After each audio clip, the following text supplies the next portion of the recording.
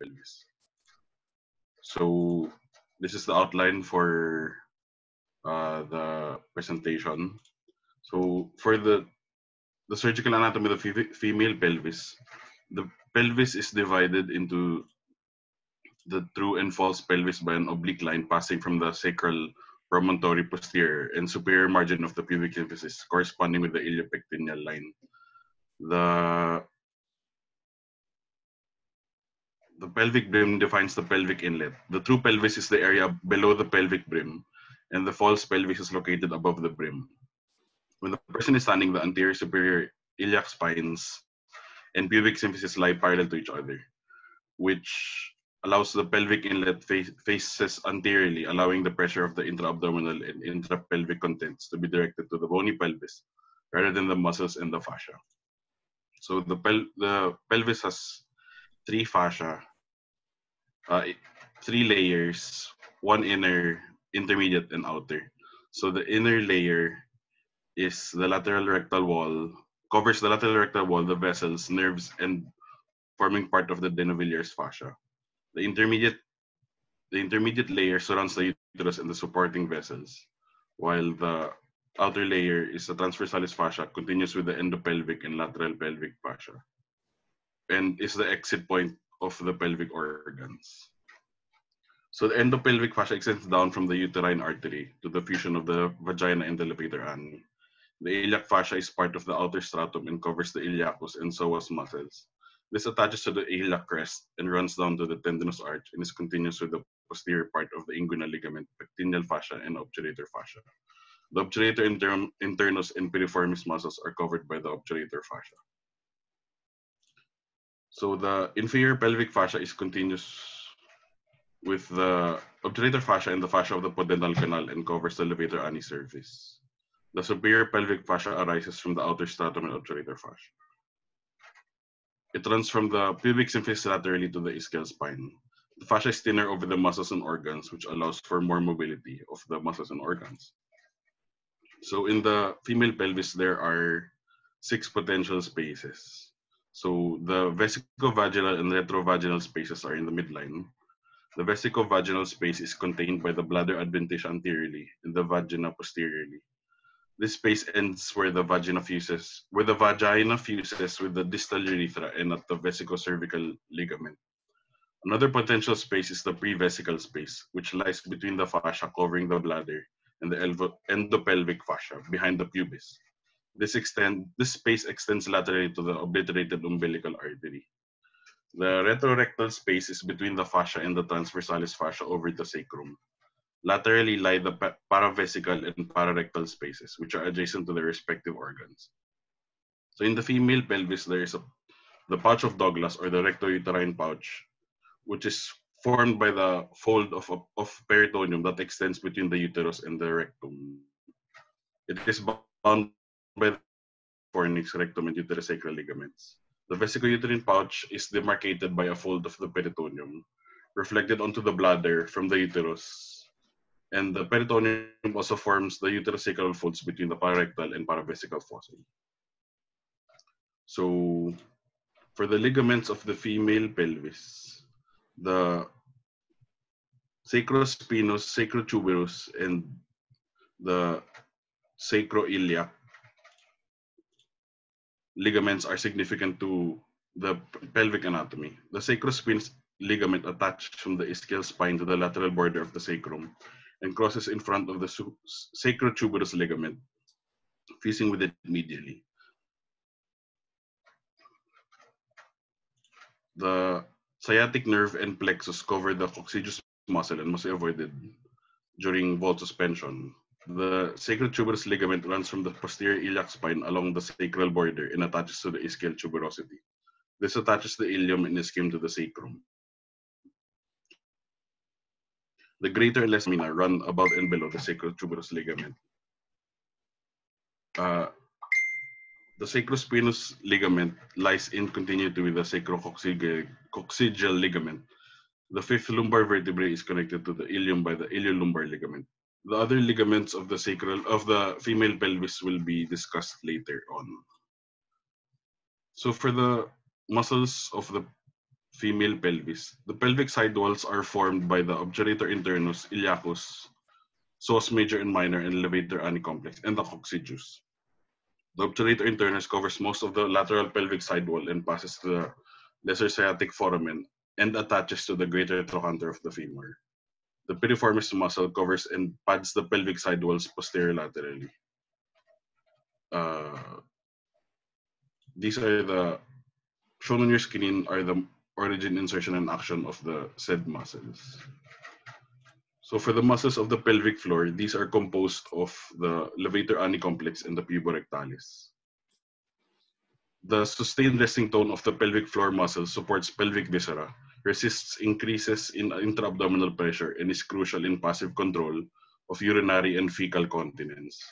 With loss of tone from muscle or nerve injury, there is laxity in the urogenital hiatus, which lessens the horizontal orientation of the levator plate. So for the arterial supply, the internal iliac arteries extend into the pelvic cavity along the posterior wall and provide multiple branches that perfuse the bladder, uterus, vagina, and rectum. The uterus is supplied by the uterine artery, which arises from the anterior branch of the iliac artery. From the internal iliac artery, the uterine artery crosses above and anterior to the ureter, extending medially in the base of the broad and cardinal ligaments to the uterus at the level of the cervix. The tortuous uterine artery spirals up the side of the uterus and branches to anastomose with the ovarian artery and descends to supply the cervix and vagina. The uterine artery passes in front of the ureter, making the ureter vulnerable to injury during hysterectomy. So the corresponding veins are coursed with each arterial branch and drain into the internal iliac veins or larger veins. Extensive venous plexuses are associated with the bladder, rectum, vagina, and uterus, called the pelvic plexus of veins. The obturator vein lies posterior to the artery and ureter that drains directly into the internal iliac vein. The superior and inferior gluteal veins, lateral sacral veins, and middle rectal and rectal venous plexus drain into the internal iliac vein. The clitoral veins drain into the retropubic plexus. The retropubic plexus drains through the vesical plexus and eventually drains into the internal iliac vein. The external iliac vein is a continuation of the femoral vein and drains the inferior epigastric vein and deep circumflex iliac and pubic veins. So for the somatic innervation of the female pelvis, the sacral plexus is formed from the ventral rami of spinal nerves L4 to L5 and S1 to S4. The sacral plexus supplies motor and sensory innervation to the posterior thigh and lower leg. The pudendal nerve arises from S2 and S3, S2 to S4, and mediates perineal pain. So for autonomic innervation, sympathetic innervation arises from the preganglionic fibers at the T10 to T12 level. The parasympathetic fibers lie deeper to the sympathetic fibers within the intermediate stratum and arise. So going to the perineum, the anterior urogenital triangle is bound by the pubic symphysis, pubic rami, ischial rami, and deep transverse perineal muscles, spanning the ischial tuberosities, while the posterior anal triangle lies behind the line between the ischial tuberosities and contains the anus. The perineal membrane is a sheet of fascia lying between the sides of the pubic arch. The urethra and vagina pass through the urogenital hiatus of the perineal membrane to exit at the vestibule.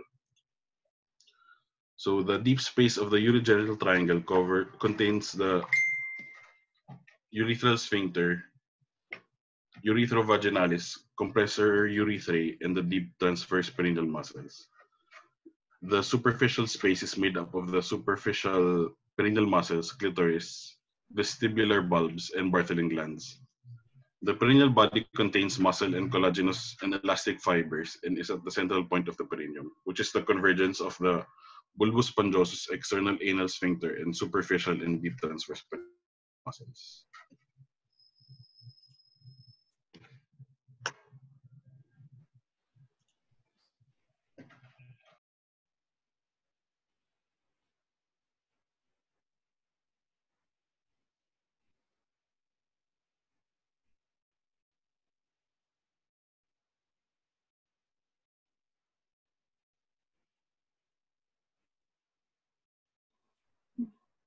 Good morning po. I will be discussing about the female pelvic organs, which is going to be a review only of our anatomy, blood supply, venous drainage and innervation, and the radiographic anatomy of the female pelvis. Um, to start off, the uterus is a hollow pear-shaped organ which is normally anteverted, anteflex, and is composed of a uterine body and the cervix. So the body of the uterus has three layers. The outermost layer of which is the perimetrium, which is composed of peritoneum and a thin connective tissue known as the parametrium. So this is the perimetrium. The second layer is the myometrium, which is subdivided into three layers: the outer longitudinal, which is continuous with the ovarian and the round ligament, middle circular layer, and inner longitudinal layer. In this layer, it's where you could find the blood vessels and the nerves. Lastly, the endometrium, which is the innermost layer and is also known as the mucosal layer. So the uterine artery supplies the uterus, and this was previously discussed by my co-intern. It branches off from the anterior branch of the internal iliac artery. It crosses the ureter close to the cervix and provides a small branch of the ureter off to the ureter, and it passes through the broad ligament and feeds the fallopian tube and runs from lateral to medial to join the ovarian artery. The uterus drains into a uterine plexus that runs in the broad ligament and joins the vaginal and ovarian plexus to drain ultimately to the internal iliac vein. Its innervation is from the inferior hypogastric plexus, and its lymphatic drainage is very complex, so it would differ in the organ and the ligament. So for the cervix, it would drain to the external iliac, internal iliac, and sacral nodes. For the upper uterus, then the fallopian tube, it would drain to the lateral aortic and para-aortic nodes. Around the round ligament, to the superficial the uterine artery to the external iliac nodes, the fundus to the para-aortic and lateral aortic nodes. So another organ would be the fallopian tube, which usually measures about 10 to 12 centimeter in length, and they're draped in the broad ligament. So it opens posteromedially and are divided into four parts: the uterine interstitial segment, the isthmus, the ampulla, and the infundibulum. The fallopian tube is supplied by the ovarian and the uterine artery. Its venous drainage corresponds also to the blood supply. So the lateral drains of the ovarian vein, while the middle portion drains into the uterine plexus. The lymphatic drainage, on the other hand, has three drainage: the para-aortic node, the internal iliac chain, and the inguinal nodes. Its innervation is from the autonomic fibers from the ovarian and uterine plexus. Next organ would be the ovaries. It is supported by the mesoovarium and the ovarian fossa within the posterior peritoneum, and it's bordered by the obliteral umbilical artery, the ureter, and the internal iliac artery. It's attached to the posterior aspect of the broad ligament and is suspended by the infundibulopelvic ligament or the suspensory ligament, and the uterus by the ovarian ligament. So the ovarian artery arises directly from the aorta, and it passes into the suspensory ligament into the hilum of the ovary. The artery then passes through the broad ligament, which supplies the fallopian tube and joins the umbilical artery. It has several drainage. So it drains to the pampiniform plexus, merging into the ovarian vein. The right ovarian vein drains directly to the inferior vena cava, while the left ovarian vein drains into the left renal vein. Its innervation is from the ovarian and inferior mesenteric plexus, and the lateral drainage is to the lateral aortic and pre-aortic nodes. So another organ would be the vagina, which is composed of a mucous membrane and a lamina propria that are fixed to the muscular layer. So the muscle of the vagina has an outer longitudinal and inner circular layer that are attached to the retrovesical fascia bilaterally. So the muscle is lined by non-keratinized stratified squamous epithelium and is attached anteriorly to the levator ani to the arcus tendinous posteriorly to the rectovaginal septum. So it's important to note that the ureters pass close to the lateral fornices and are anterior as they enter the bladder. So access to the retropubic space can be obtained by incising the anterior part of the vagina. So usually on either side of the urethra. And this is the typical dissection for a retropubic sling. So the vaginal vessels and the nerves lie on the anterolateral surface of the vagina deep to the ATFP. So the arterial supply would correspond to the different parts of the vagina. So for the superior, it's supplied by uterine arteries, the middle and inferior by the vaginal arteries, and the inferior by the internal pudendal artery. So same with lymphatic drainage, it's divided into three. Superior by the internal and external iliac lymph nodes, middle by the internal iliac lymph nodes, and inferior by the sacral, common iliac, and superficial lymph nodes. The vagina also has an autonomic innervation from the uterovaginal plexus, composed of the sympathetic, parasympathetic, and visceral afferent fibers, which travels at the base of the broad ligament. The lower 1/4 of the vagina has somatic innervation from the pudendal nerve and is sensitive to touch and temperature change.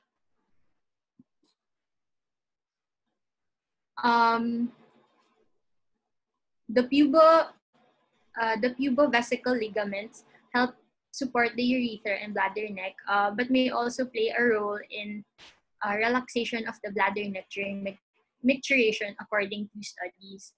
While the anterior vagina provides support to the urethra through its lateral attachment to the pubococcygeus and the ATFP.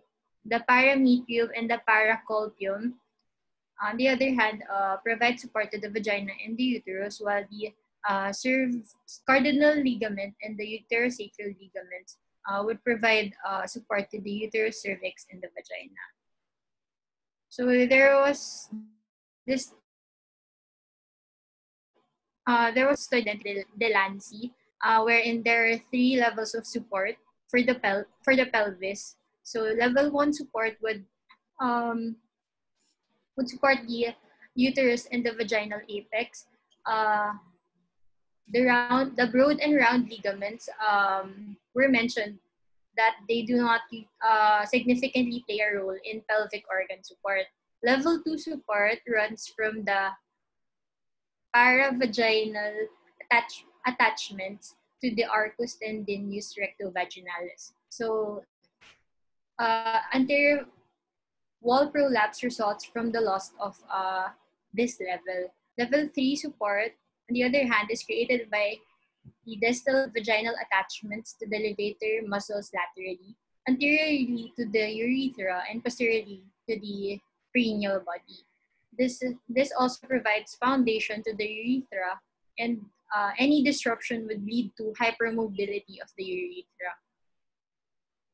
Last organ to be discussed is the urethra, which measures about 4 centimeter long and 6 millimeter in diameter in an adult female. It runs antero-inferiorly behind the pubic symphysis and is embedded in the anterior vaginal wall. It's suspended beneath the pubis posteriorly, the pubo-urethral ligaments anteriorly, and the suspensory ligaments of the clitoris. Aside from urine passage, the anterior and posterior walls of the urethra are usually in apposition. So exceptions to this would include congenital defects such as hypospadias, wherein the urethra opens into the vagina, and epispadias, where there is a fissure in the upper part of the urethra. So the wall of the female pelvis consists of an outer circular muscular layer and an inner longitudinal muscular layer, where lines the lumen and is continuous with the bladder mucosa, which constitutes the involuntary urethral sphincter. So in this photo, the internal sphincter isn't seen, but it is in a continuation of the detrusor muscle and is made up of smooth muscle. Its action is involuntary or autonomic. The female external sphincter, on the other hand, is anatomically separated from the adjacent periurethral striated muscles of the anterior pelvic floor.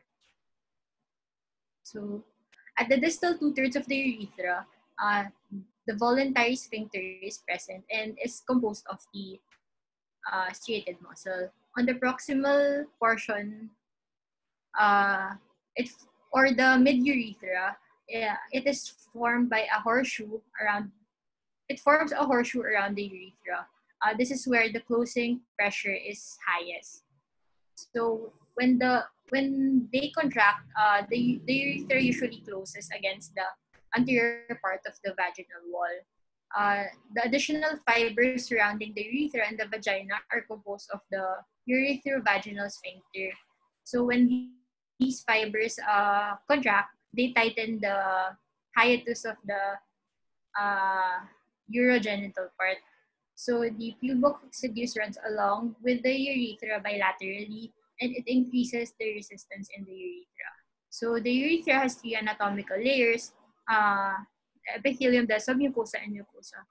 It's important to note here that in the mucosal and the submucosal layer, this is where there is urethral closure pressure and is estrogen dependent. So the lamina propria is a thin layer of the connective tissue that forms the part of the moist lining of the mucosa. The urethra is made up of transitional epithelium with multiple infoldings, which allows it to distend and coaptation upon closure. The epithelium transitions to pseudostratified and squamous epithelium at the most distal part of the urethra. The urethra is supplied by the vaginal arteries. Some supply would come from the inferior vesical arteries and the internal pudendal arteries, while its drainage is to the inferior, middle, and superior vesical veins, the clitoral plexus, and into the internal veins. For the distal 1/3, it drains into the superficial and deep inguinal lymph nodes, while the proximal 2/3 of the urethra would drain into the internal and obturator lymph nodes. So the next discussion would focus on the different radiographic imaging of the female pelvis. So first is the most commonly used imaging, which is the ultrasound, which is readily available and is very helpful in evaluating pelvic anatomy and pathology. So there are several kinds of ultrasound. Could be a transabdominal, transperineal, transrectal, translabial, and transvaginal. But the most commonly used is the transperineal or the translabial. So on the picture to your right, letter A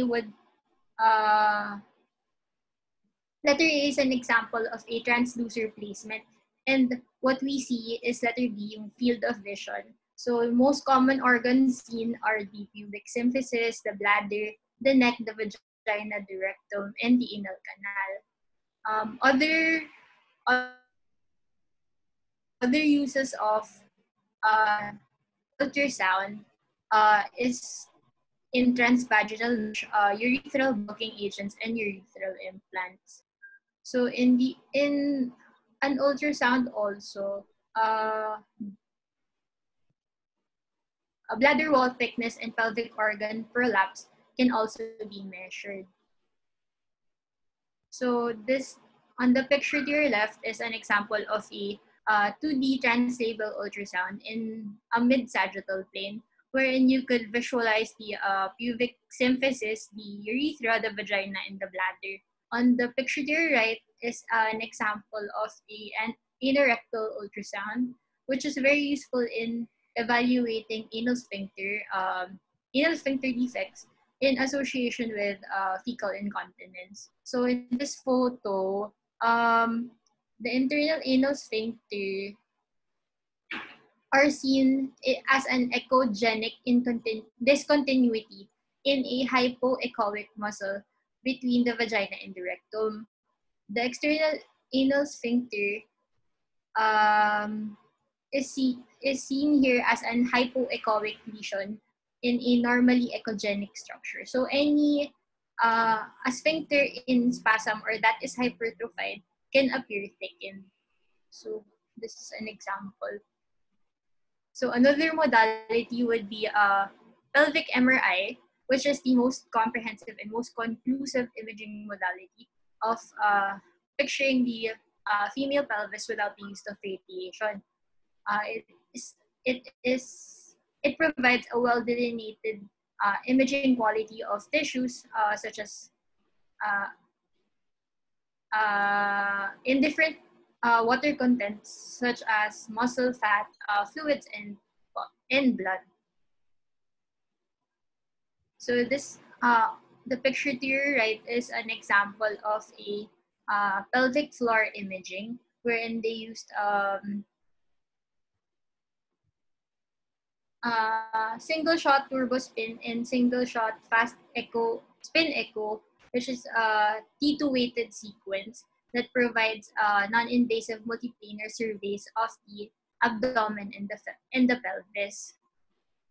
So T1 weighted imaging with gadolinium contrast is very useful in diagnosing, in visualizing the kidneys and the ureters, while T2 weighted imaging is useful to differentiate and assess masses, cyst parenchyma, and is the best imaging technique to visualize urethral diverticula in different masses. So this picture is just an example of a pelvic MRI that differentiates the different cystic lesions in the vagina and the urethra.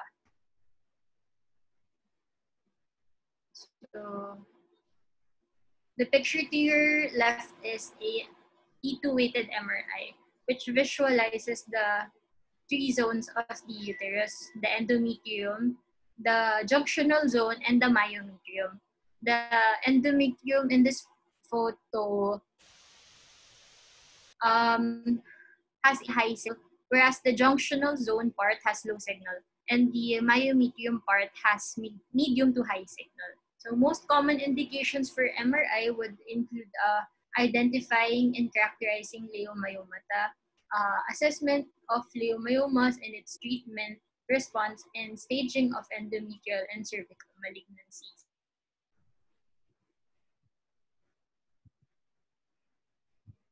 So MRI could also be very helpful in diagnosing and staging pelvic organ prolapse. So usually these images are often looped as a stack and are measured to find anatomic landmarks to determine the grade of the pelvic organ prolapse and pelvic floor relaxation. Usually they the measurements are obtained including the H-line or the levator hiatus width, which is measured from the pubis to the posterior anal canal. The M-line or the muscular pelvic floor relaxation runs perpendicular to the pubococcygeal line, while the O classification is assigned to note the degree of prolapse beyond the H-line. So as 0 1, 2, and 3, or no, mild, moderate, and severe. So another imaging would be fluoroscopy, which is often used to obtain real-time imaging, especially to capture dynamic pictures of the bladder and the urethra during voiding. So a low-dose imaging beam passes through the image intensifier and high-resolution monitor to create the image. A cystogram is performed by usually taking static images of the bladder in different views after contrast is instilled, and it's followed by a post-drainage picture. This modality is very uh, useful in diagnosing bladder perforations, intravesical filling defects, and diverticula. So in fluoroscopy, low pressure fistulas of the bladder may also be visualized. So another radiographic technique would be the voiding cystourethrogram. This also takes a picture same as with the fluoroscopy during filling and voiding, post-contrast installation into the bladder, and after subsequent catheter removal. This modality may be used concurrently with urodynamics to dynamically correlate it with the radiographic findings. VCOG imaging is very helpful in evaluating the urethra and bladder outlet. It may also aid in the diagnosis of vesicoureteral reflux, vesical fistulas, urethral obstructions, diverticulum, and high-grade cystocele may also be diagnosed with a VCOG. Lastly, the endoscopic imaging. So the normal urethra would measure 14 to 20 in caliber and usually evaluated with a rigid or flexible cystoscope. So translabral, transrectal, and transvaginal ultrasound have been used for the diagnosis of urethral injury and stricture. So the entire urethra, the external sphincter, the bladder neck are visualized in a retrograde and anterograde fashion with a 0 to 30-degree lens while irrigation is flowing to distend the urethra. The urethra is closely evaluated in women with recurrent UTI, dysuria, and obstruction. So cystoscopy, on the other hand, is valuable for visualization of foreign bodies, stones, and ostia of urethral diverticulum.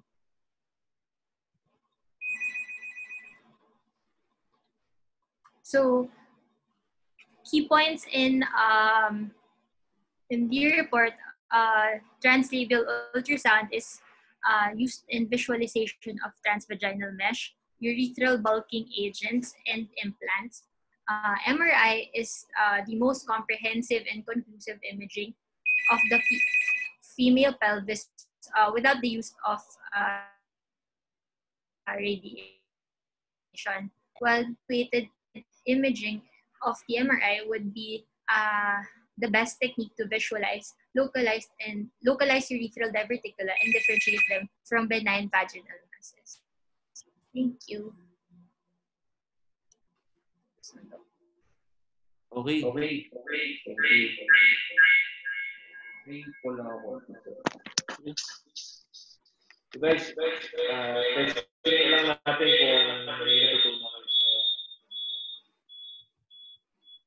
kung may natutunan kayo sa ano natin sa lecture. So 5 items lang naman yan. So tingnan natin.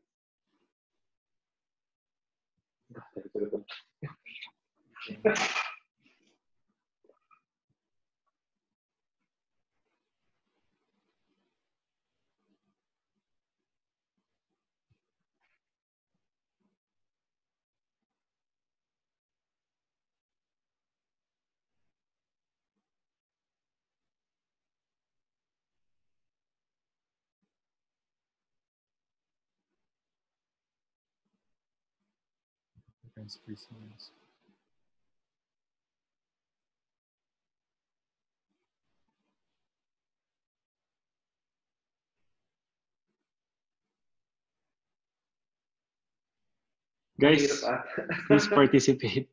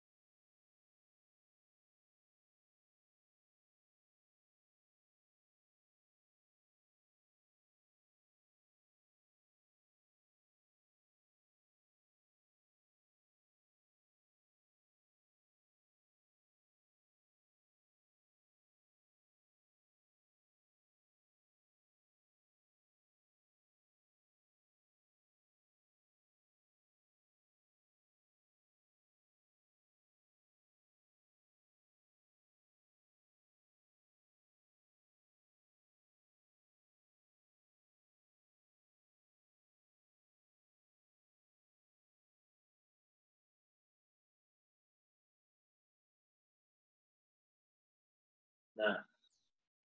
Hindi si Mafi na. Ma, Sige. can you answer question number 1? End ko na. Pala.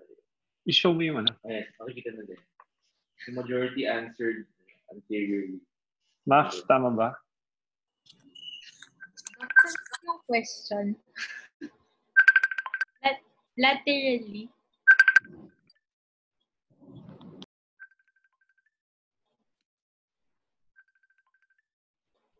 Hello?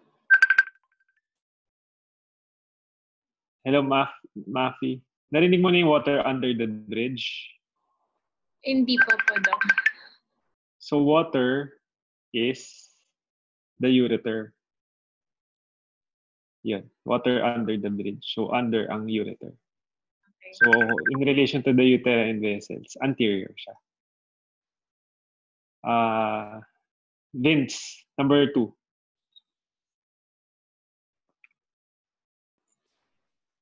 Ay, may sagot na pala eh. Nakikita niyo pala yung sagot, no? Yes, sir. Hindi, yun yung majority ng sagot. Kaya nag-ano.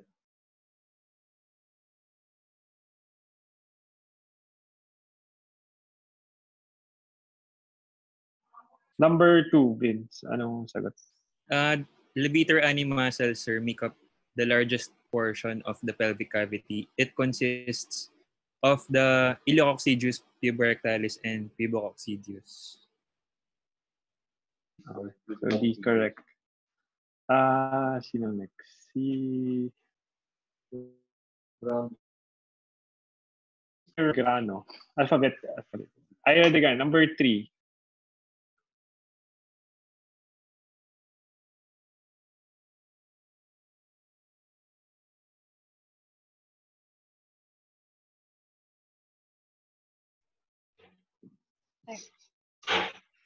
Hirap masyadong ano daw. Nasagot yung iba dyan eh. Letter D po is the male homolog of the spermatozoa. Letter C. So, what is the male homolog of the spermatocord?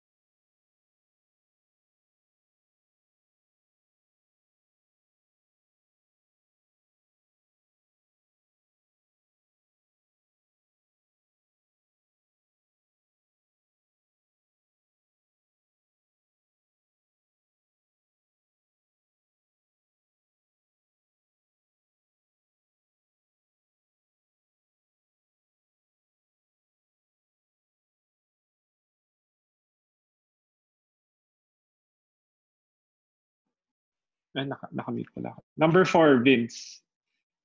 Mafi, sagutin mo yung male homologue of the spermatocord. Sir? Vince, number 4. The transversalis fascia is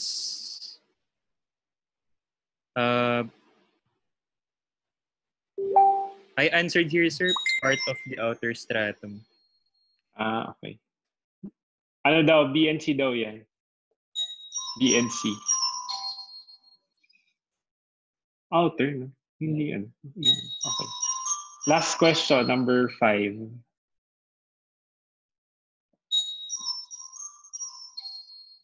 Levator ani. Ayan, important yan. Tinatanong yan lagi. Mafi, anong sagot dyan? Attachments. Sa 5 po, Doc. Oo.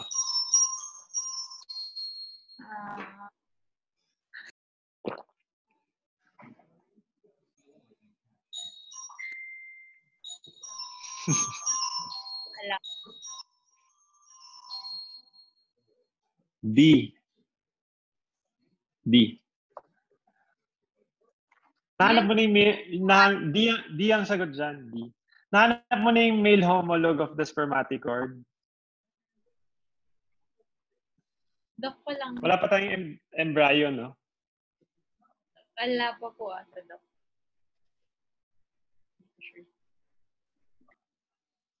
Anong reporting natin sa Friday? Yung ano po, Doc, parang report namin pero male po. Male type. Ikaw ulit? Si Baronia po tsaka si Bonifacio na yun, Doc. Okay. Sige. Baka i-postpone ko yun. Baka iba yung reporting natin sa Friday. Balitaan kita, Vince. So, attendance tayo. Tapos, residents. All residents, please stay.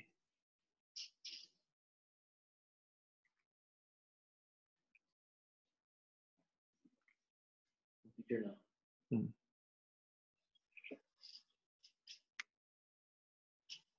One, two. So, 1, 2. Okay. Thank you. Please stay, residents. Respectfully asking you to... Thank you, sir. Thank you, Doc. Thank you, Doc.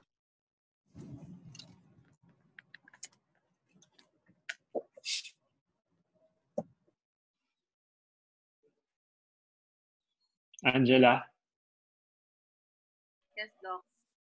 palag out. Sorry po. Jed, please log out.